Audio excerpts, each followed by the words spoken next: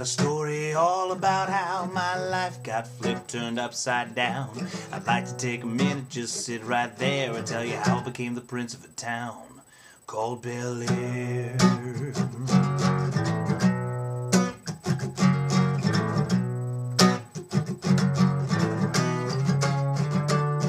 In West Philadelphia, born and raised on the playground is where I spent most of my days.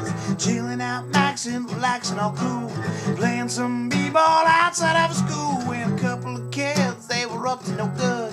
Started making trouble in my neighborhood. I got in one little fight and my mom got scared. She said, "You're moving with your auntie and uncle in Bel Air." I whistled for a cab and when I came near, the license plate said fresh and it dice in the mirror. I thought to myself, yo, that this cab was rare. But I thought, nah, forget it, yo, home's to Bel Air.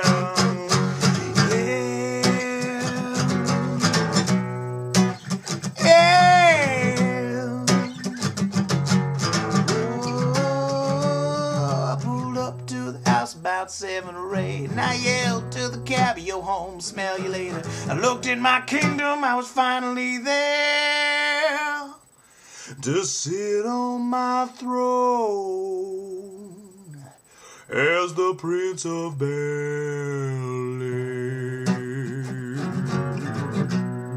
the Prince of Bel Air.